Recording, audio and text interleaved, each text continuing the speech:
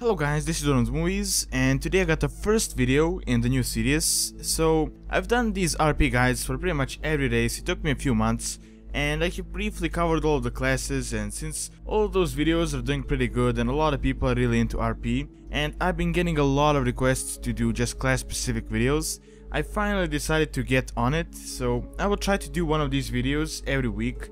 And I kinda want to do them in order for people, for example, if they pick an orc shaman, they can watch the orc video and then watch the shaman video and kinda bind those two videos together and get their perfect character. Now we obviously have to start somewhere, so as you can see from the title, let's start with the shaman. So no one really knows when shamanism began and how did all of the races establish a spiritual connection with the elements from all the worlds.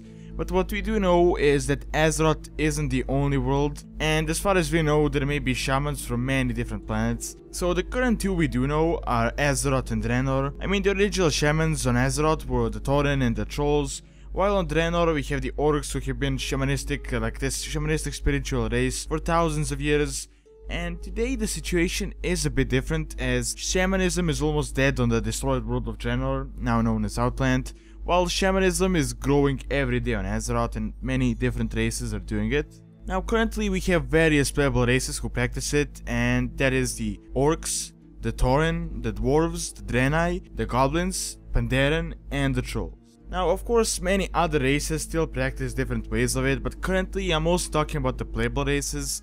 Now I won't go too much into detail here about all of the races, but I will try to give you the most important information. So first we need to understand what is a shaman. I mean, everyone who plays the games knows that a shaman is that guy who can shoot lightning, fire and summon totems, but what is the actual lore behind the shamans? So, in the game, the power of the shaman is really over-exaggerated, just as it is for all of the other races, but don't really mistake the shamans for these spellcasters like the mages, since the shamans, they don't really control the elements, they can't like really always rely on them. Now they really see the elements as allies and try to keep the balance between them, while in return they call upon the spirits of earth and fire and air and water to aid them in battle. But of course, the elements are not stupid and won't follow them in all occasions, so that is why they're sort of unreliable, unlike magics like the warlocks where they can always summon on them.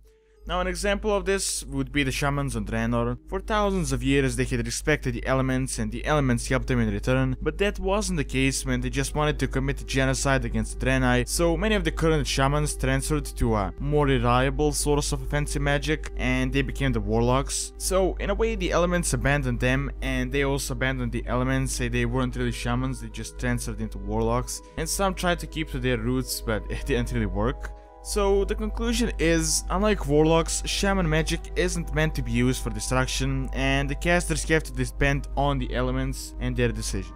However, there are other ways of communicating, like the dark shamanism, although that is a bit of a different case. I mean, if you played the game during 5.4, Myths of Pandaria, you might have noticed some of the so-called dark shamans in Orgrimmar, or in Warlords of Draenor, some of the Warsong Orcs also serve as dark shamans, using the powers of the void. Now what this means is that instead of establishing their mutual connection, they force the elements into serving them, so pretty much enslaving them in a way. Now this doesn't really exist within both of the playable factions, and I'm guessing it would be heavily punished if one was found into dabbling into such magic, so in a way this is pretty much kind of a warlock version of the shaman.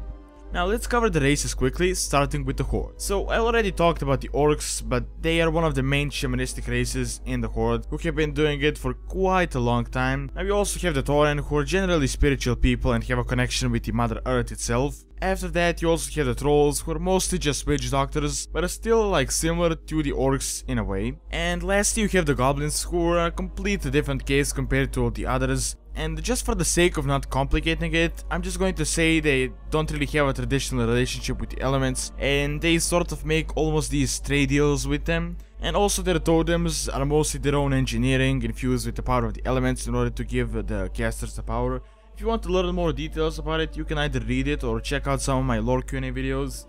I believe I named a video with this exact topic, so you can hear more about it. I really don't want to make this video too long because of the goblins. Now that is mostly the Horde side. Now on the Alliance side, you have the Draenei, who got the powers recently, and aren't like these long-time shamans like the orcs. The difference with them is that they still have a connection with the light while also being a shaman, so they're almost like a shaman paladin thing. Now the reason for that is because the Draenei, as people are connected with the light, it's like their oath, so they have to worship the light. Not as much as paladins, but they still have it in their lives.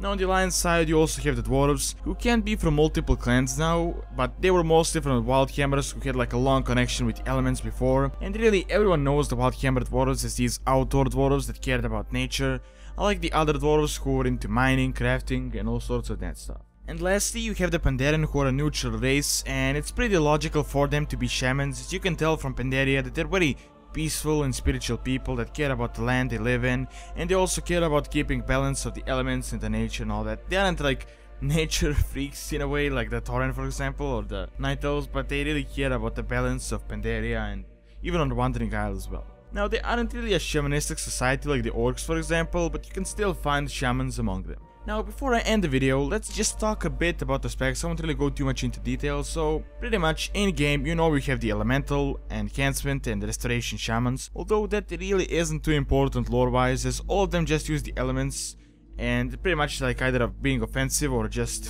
for restoration. Now sometimes this depends, like the specs depend for the other races, but for the shamans it's kinda similar in a way.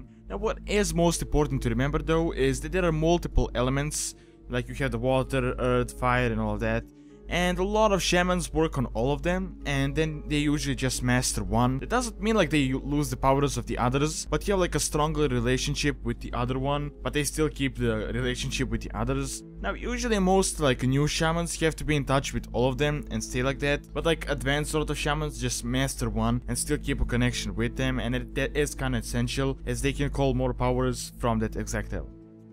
Alright, and lastly, just before I end this video, I know I said it before, but this is like the last thing. Let's talk a bit about the personalities. Now, I won't give you certain examples like I gave you before, and this is just going to be like a quick example of a shaman, because all of this really varies in races and I can't really just give you these guidelines. And if you want to watch like a race specific guide, you can find it on my channel to understand how races work. So for example, if you want to be a troll shaman, just watch the troll video and then this one, and then you can kind of make a personality for a character.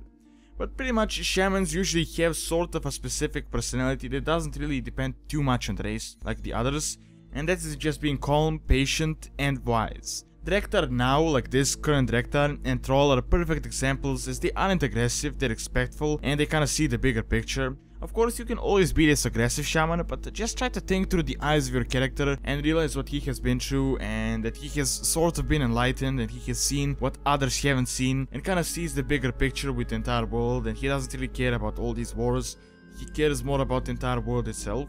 So being wise is quite an important thing as a shaman. Alright, that is all I have for this video. Thanks a lot for watching, and do leave your suggestions on what you would like to see next. And also what you think about this new video format, as I do want to cover all the classes, just like I had covered all the races, so then you can have like a complete guide for a character, like race and class.